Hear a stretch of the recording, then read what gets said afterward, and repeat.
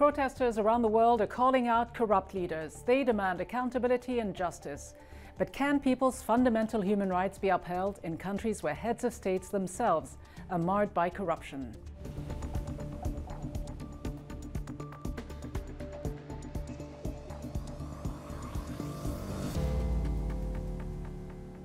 Hello and welcome to Bigger Than Five with me, Rida Fakhri. Every year, Human Rights Day is celebrated throughout the world on December 10th. This year, popular revolts have erupted in many parts of the world, accusing governments and their leaders of corruption and abuse of power. Millions of people have been galvanized in a wave of protest demanding the rule of law, accountability, and an end to political corruption. Leaders in top positions are being called to account by massive, often leaderless protest movements, unified in their call for social justice, equality, and human rights.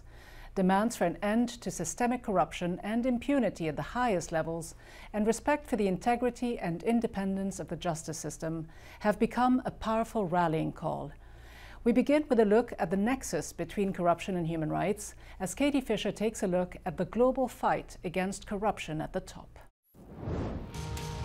Mounting frustration with inequality and political corruption. The people have had enough with their leaders' shady dealings. Sudan's ex-president Omar al-Bashir, ousted from power in April, has been on trial since August on corruption charges after millions of dollars were found in his home. Israel's Prime Minister Benjamin Netanyahu will face justice after being indicted in November on charges of bribery, fraud, and breach of trust. He must resign his office today. In March 2018, former South African President Jacob Zuma was indicted on corruption charges and money laundering after a decade-long protracted legal battle. In Peru, the last 4 presidents have been jailed or are under investigation for corruption. Viva el Peru! Former President Alan Garcia killed himself when police raided his home to arrest him last April. Former Malaysian Prime Minister Najib Razak is standing trial this year in the 1MBD corruption scandal. More than $700 million in illicit funds allegedly landed in his bank account. In Brazil, former President Michel Temer has been arrested twice this year on corruption charges. Former President Lula was convicted of corruption and money laundering in 2017. He was released from prison last month, pending the outcome of appeals. And here in the U.S., it's bribery. Bribery? It's a hoax. Articles of impeachment are being considered by Congress, accusing President Trump of bribery in the Ukraine affair. Amidst this global pattern of scandals, will those at the top fall from grace or continue to grasp onto power? Joining me now to discuss the nexus between corruption and human rights is the former UN High Commissioner for Human Rights, Zeid Hussein, currently Professor of the Practice of Law and Human Rights at the University of Pennsylvania. We just saw a snippet of political leaders being accused or charged of corruption. So this may be the positive side of this story, is it? But how bad is global corruption today, and how does it affect human rights? Well, it's a very serious problem. I mean, as of last year, it was estimated that global corruption accounted for 2% of GDP, that the total number, or let's say the volume in monetary terms, of bribes paid by individuals or corporations amounted to about 1.5 trillion US dollars. Some would say $2 trillion is wasted on corruption. And so it's an enormous amount. I mean, you could solve many of the world's health problems, many of the world's problems related to poverty. And so clearly there is an effect on human rights. And also from another perspective, those who are investigating these issues inside countries are often at risk of being threatened and having their human rights threatened by the authorities. As you mentioned, the justice system, the judiciary, oftentimes very weak as an institution, or Yes. being subservient Yes. to the executive branch. What happens in those cases then? How do you hold people in power to account? Well, it happens that in many instances, a whistleblower begins to siphon off the documentation to a director of public prosecutions or an attorney general. And you have in a number of countries rather brave judicial officials who begin to take these matters up. In Guatemala, for example, there's been a long list of attorneys generals who have been extraordinarily courageous, and then abetted by a mechanism created by the UN, which now sadly I think has been removed. So you do find it, but it is difficult, as you suggest. It is difficult, and as you say, it takes a lot of courage. Yes. Many would suggest that you were a quite courageous, outspoken UN chief for human rights, but that the organization itself is currently suffering of a certain disease. Some call it double standards, but certainly many see it as an erosion of trust in the institution because it is unwilling or unable to take on the most powerful, the most wealthy nations in the world, however corrupt they may be. I was interviewed recently and someone said you were the most hated person in the world, but that may have been the case where governments were concerned, but I think we were trying to speak on behalf of civil society, on behalf of those who had human rights threatened. I mean, at the moment, there is this indictment one hears of the UN that it's too quiet, it needs to sharpen its tone. The atmosphere globally is one of great anxiety.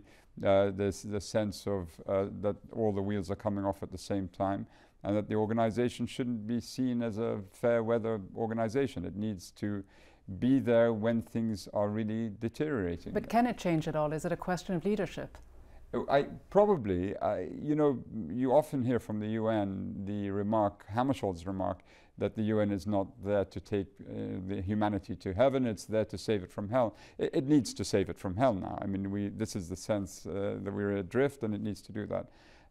Look, if I can comment on the Secretary General, he's a very cerebral individual. He's very thoughtful. He's a highly intelligent man. And he probably believes he's acting in a manner that's prudent in the best interests of the organization.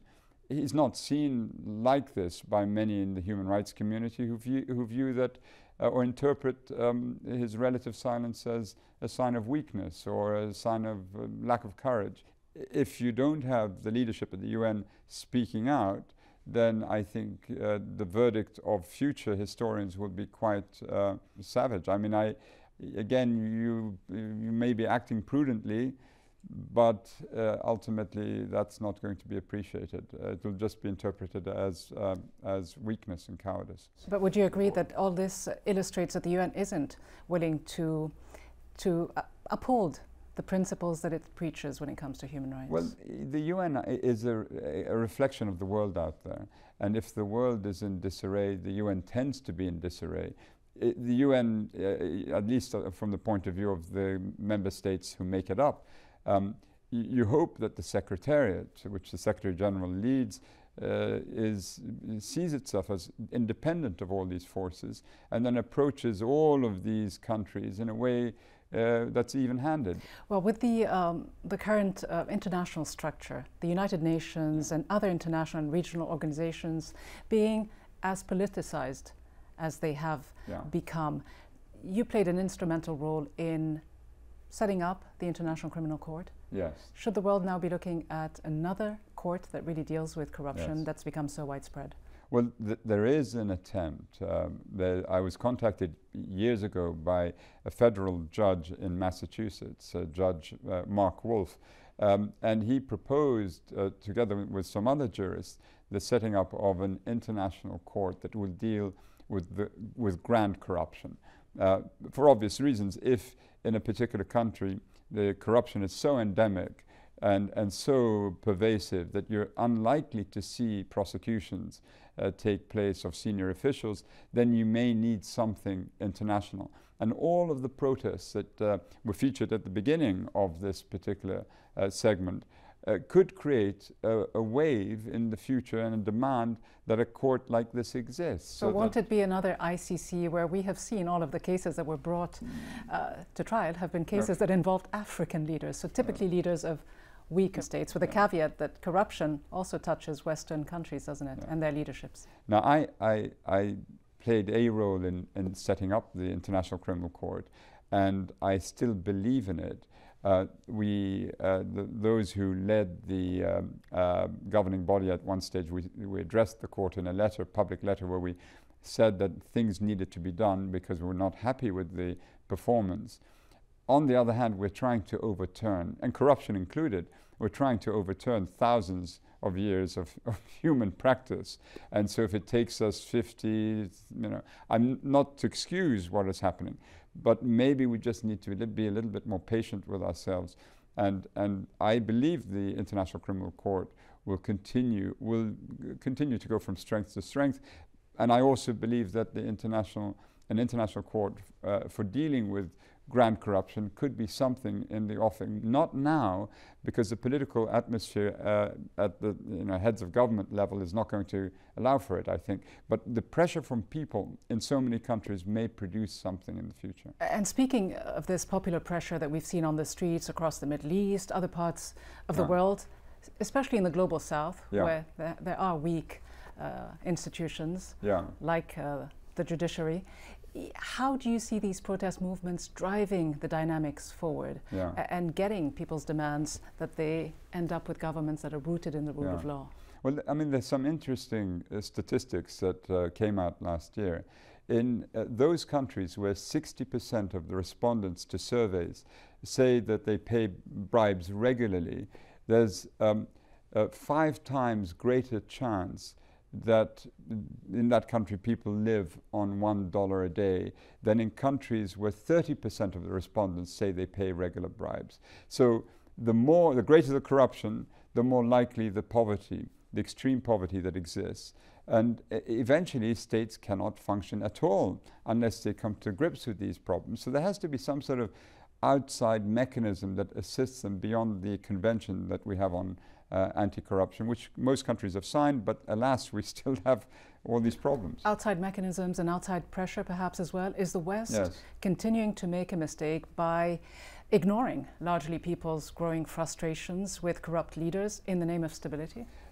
Potentially, yes. I mean, if you have growing disenchantment, you don't see real incomes rising, but there's a perception of the income gap growing leaps and bounds, and added to this the perception that corruption is rife, then you have a toxic mix from which unrest begins. And not to forget that most of the conflicts we see today originate from human rights deficits of this sort. It's not two countries fighting it out because of a boundary dispute.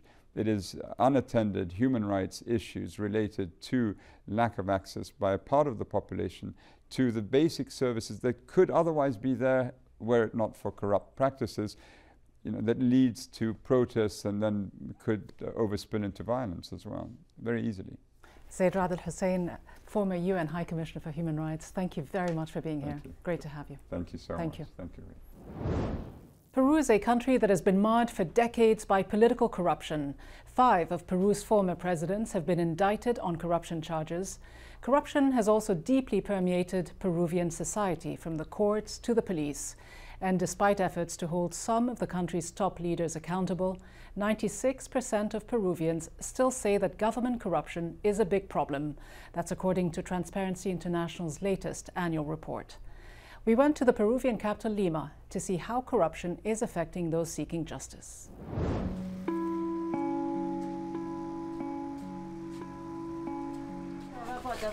Ojalá que nos escuchara Dios Jesucristo, ¿no? Lo que está pasando, nuestro dolor. Nelva fue asesinada hace 14 años, ¿no? Hace 14 años por su pareja, que era Giovanni Vázquez Velarde. 3 veces le hizo cavar su propia tumba, ¿no? Bajo del hueco, tierra. Pudo salir de esa relación porque él la acosaba, la maltrataba, la entierra detrás de donde vivíamos. Luego de 2 días la encontramos, mi mamá la encontró porque una perrita empezó a escarbar. Asesinó y él enterró, le quemó, lo sacó los dientes, las uñas, todos sus cabellos lo había sacado.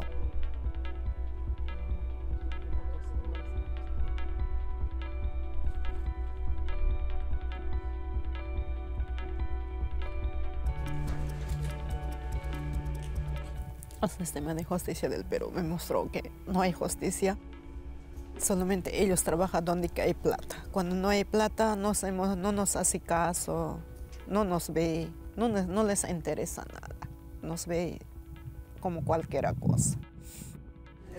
Y le dan 100.000 soles a pesar de que... Con ella estamos luchando hasta ahora, mi mamá siempre detrás mío, siempre a mi lado, peleando, ahí para que el Estado nos escuche, no tenga la comodidad de nuestro silencio nunca más. ¿Qué queremos las familias? ¡Justicia! En defensa de los derechos de las mujeres. Soy sobreviviente de violencia de género. Usado como atenuante.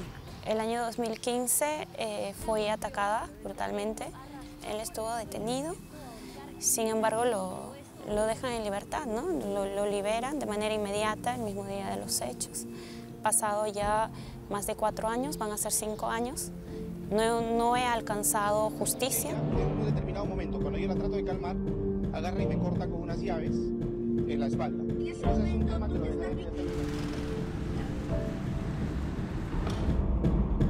Sabe que es una sentencia cuestionada. También sabe que para el Poder Judicial... El padre ocupaba un cargo político y bueno, tenía familiares, amigos, contactos muy cercanos también en cargos de poder en la ciudad. Y eso es lo que pasa y le sucede también a muchas mujeres en muchos de sus casos, ¿no? O sea, cómo la policía se colude con el agresor, con el delincuente, con su familia por algún tipo de beneficio, ¿no? Ya sea por dinero, por favor, ¿no? Entonces, o sea, a todo eso nos enfrentamos. Entonces, ¿quién nos atiende? ¿Quién nos defiende? ¿Quién nos protege? ¿No? ¡Justicia! ¡Justicia!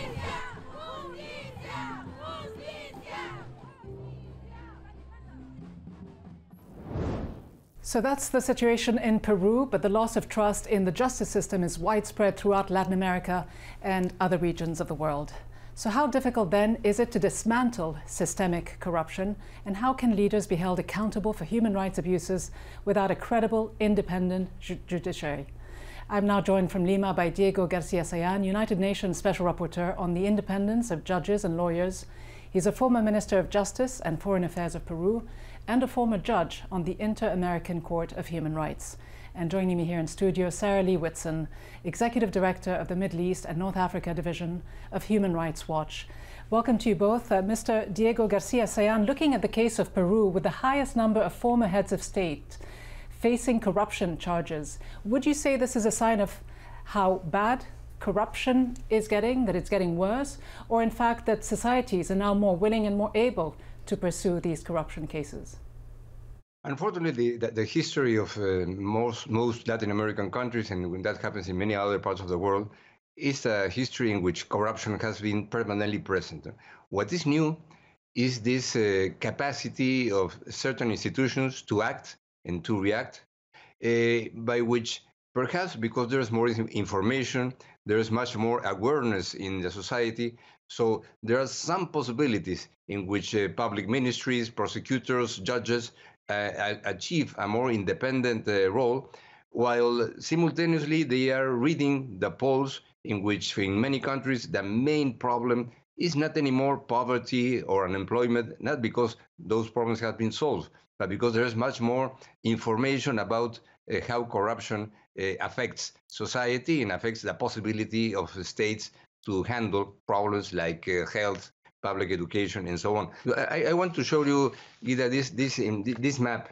What shows this map is that all these countries are part right now of a network of cooperation between public prosecutors and government, distributing information about secret accounts, about contracts and things, by which after many, many years, one can see people, high-ranking people from governments, entrepreneurs, being prosecuted, being investigated in a context in which that thought 20 or 15 years ago would be impossible. Sarah Lee, the World Bank estimates that bribery and stolen money that go into the pockets of elites around the world actually end up siphoning off around $1.5 trillion. That's about 2% of the global GDP, money that would otherwise have gone into building schools and hospitals and roads and so on.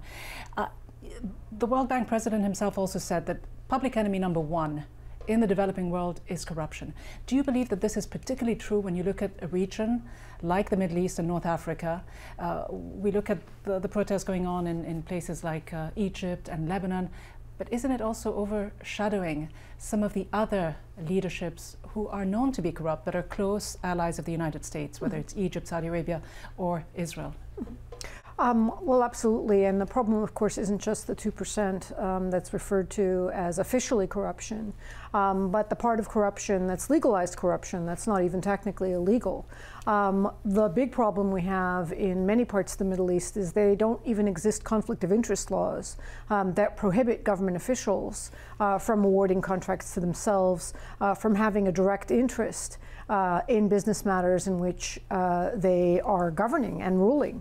There are also no transparency laws that require government officials to disclose their financial earnings, that disclose their business interests.